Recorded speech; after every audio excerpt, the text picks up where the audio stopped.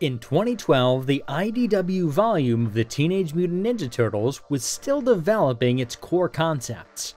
But with the new origin anchored in reincarnation dating back to feudal Japan, some key story elements needed to be defined. Why was the Shredder still alive after so many centuries? And most importantly, how the Foot Clan came to be. Today, I will talk about the Secret of the Foot Clan miniseries from the IDW comics. The secret history of the Foot Clan wouldn't have been possible without Matteo Santaluco, who was a published comic artist way before his involvement with the Ninja Turtles. One day, the TMNT editor Bobby Curnow invited him to work on the main book right at the very beginning of the run. However, Matteus was interested in doing the writing as well. Since that was already being covered by Tom Waltz, Kevin Eastman, and Dan Duncan, Bobby promised him another book to write and draw. Matteus did end up working with Dan Duncan for the flashback sequences in issue 5. But before that book was finished, Bobby asked Matteus to write a proposal for Secret History of the Foot Clan. Matteus worked on plot and art for the miniseries, but he wasn't alone. Eric Burnham was brought in to work on the scripts. According to Matteus, it was a true collaboration, with Eric working for Matteus' suggestions and adding new scenes and dialogues. Matteus also worked with his studio mate in Porto Alegre, João Vieira, who did the colors following the palette recommended by Matteus.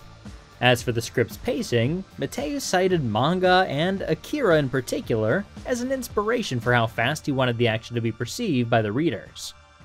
Other inspirations cited by Matteus were Lone Wolf and Cub and Vagabond.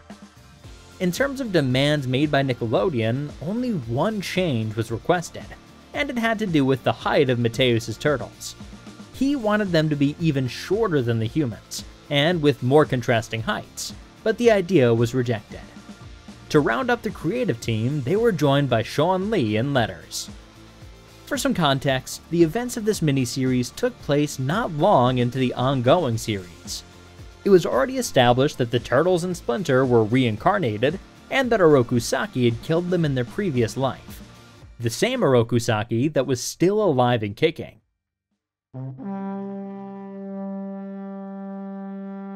The saga of the Foot Clan unfolds in the Muromachi period, with the formidable Takeshi Tatsuo, whose name aptly translates to Dragon Warrior.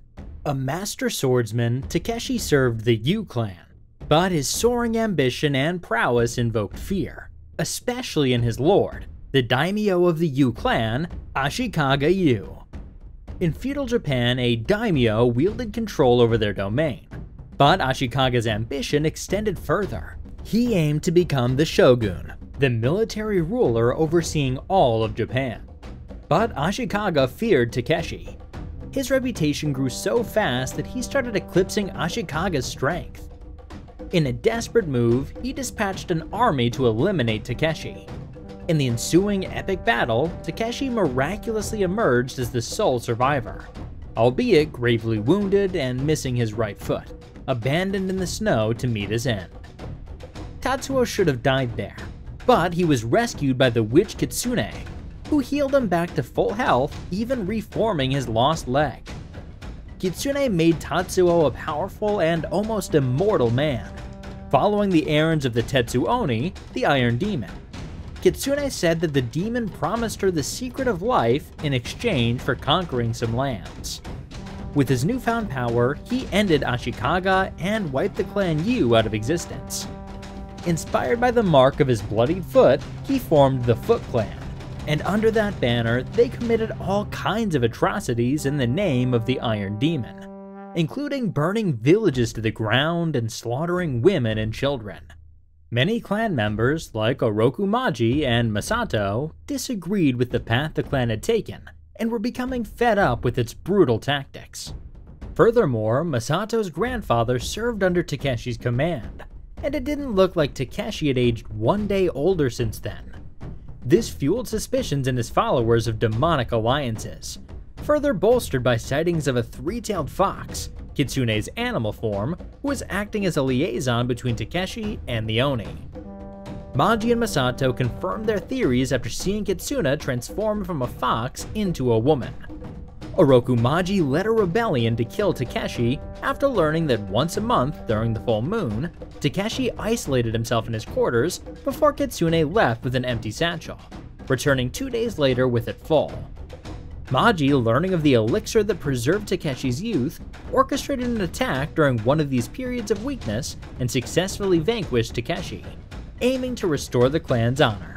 But Kitsune warned Maji that by killing Takeshi, he only brought disgrace into his house. She said that Takeshi would be avenged, and his own house would be the death of him. Despite her threats, Maji and Masato endeavored to steer the Foot Clan towards redemption. Afterward, Kitsune approached the Shrine of the Iron Demon, who was none other than Krang, and asked for his help to restore the power they needed. Years passed, and Maji's son, Oroku Saki, began to manifest traits eerily reminiscent of Takeshi Tatsuo, suggesting a possible reincarnation. Maji, hoping to alter this course, endeavored to instill the essence of love in Saki, aiming to break the cycle of dark karma that had ensnared Ashikaga and Takeshi Tatsuo. Sometime later, during a celebratory feast honoring a successful clan contract, Saki and Hamato Yoshi, a student of Masato, were acclaimed as heroes.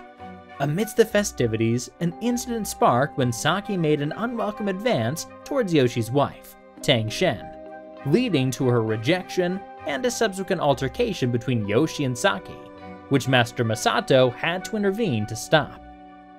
After that, their masters announced that their latest mission was a trial for them to ascend to the rank of Chonin. But sadly, Saki was too ambitious, and sharing the rank with Yoshi didn't sit well with him. All his life, Saki felt like he was destined for greatness, but his father always disagreed. Yoshi offered another point of view that perhaps his anger was delaying his destiny. From the reader's perspective, it was clear that Maji was trying to prevent Saki from becoming a tyrant. Unfortunately, Kitsune found her way back to Oroku Saki and showed him a glimpse of his past life by leading him to the hidden location of the Ashi no Himitsu, so that Saki could learn about his true legacy as the founder of the Foot Clan. Upon noticing the missing book and having heard of Saki leaving town, Maji dispatched men to retrieve him, echoing Ashikaga's past actions against Takeshi, albeit with instructions to avoid fatal measures in hopes of reasoning with Saki. In this confrontation, one of the swordsmen left a permanent mark around his left eye, but none of them were enough to stop him. Saki learned the truth about his past, and also was offered a vision of the future, a future in a city made of light that was his to rule. In a ruthless turn of events, Saki murdered Masato and later Maji, disguising the latter's death as an assassination while concealing Masato's fate. With their passing, Saki sought the title of Jonin of the clan. Yoshi, preoccupied with his young family, endorsed Saki rather than challenging him, a decision that led to his and his family's eventual demise, a tale for another time. One day, Kitsune found a more permanent solution to grant Saki immortality. In one of her usual meetings with Krang, Saki and Kitsune attacked him and took the ooze. Krang was sent through the portal and the shrine was destroyed. Afterward, Kitsune prepared the final ritual. Saki drank a more potent version of the elixir, and while the potion began to work, he committed harakiri. Saki died, but would break free from the cycle of reincarnation. Instead, the magic of the ooze would bind his spirit to his form for all time, allowing him to return whole. Saki was then enshrined in a casket filled with the purest ooze, sealed away for his rebirth. Many generations later, Karai executed a blood ritual, completing Saki's transformation into the Dragon Warrior. Awakened, Saki gazed upon New York City, a modern metropolis that mirrored the promised city made of light foreseen in Kitsune's prophecy. But that's only the flashback side of the story, which is wrapped within a framing story in the present. In this plot, the turtles April and Casey listen to Dr. Patrick Miller discussing his discoveries about the Foot Clan. Dr. Miller had stumbled upon some lost pages of the Ashi no Himitsu, which translated into English means the secrets of the foot. The pages of this book, found in a hidden Takeshi Tatsuo's temple, had details of the clan's secret history. Authored by Takeshi, the book contained narratives long absent from historical records, revealing the Foot Clan's influence on politics, their medicinal knowledge, and even their foray into dark magic. Dr. Miller deduced that Tatsuo had formed the Foot Clan from the remnants of the Yu clan after killing Daimyo Ashikaga. The secret of the Foot was their alliance with the witch Kitsune and her master, the terrible and powerful Tetsuoni, the Iron Demon. Intrigued and seeking deeper insights, particularly regarding Shredder's resurrection, the Turtles and April hoped to learn more from Miller. However, their interest was mirrored by Karai, who approached Miller with additional pages for his study. After telling their master Splinter, he confirmed the rumors about the witch Kitsune, as these stories were told to him by his master Masato. The Foot's alliance with the witch led to decades of darkness that the clan had to endure, a darkness that only stopped when Maji killed Takeshi. On the other hand, Shredder wanted Dr. Miller to work for the clan so he could do more research for him. Shredder was looking for a powerful resource the Foot Clan lost. The plot thickened as Leonardo, Raphael, April, and Casey, attempting to meet with Dr. Miller, witnessed him being whisked away in Karai's limousine. While they followed them, Karai and company found them out, and after a quick chase, they lost them, taking Dr. Miller hostage. However, Raph was able to put a tracker on Dr. Miller's suitcase. Shredder explained to the doctor that the Foot Clan was still active, and then gave him the opportunity to study the Ashi no Himitsu.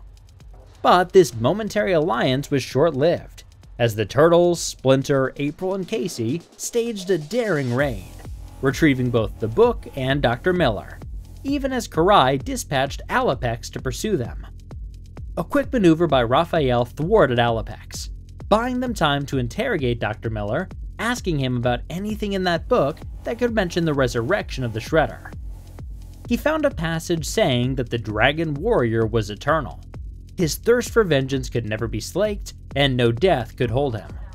Furthermore, it was said that the Dragon Warrior could be reborn whole. There's much more behind this text that would be explored later in Shredder in Hell.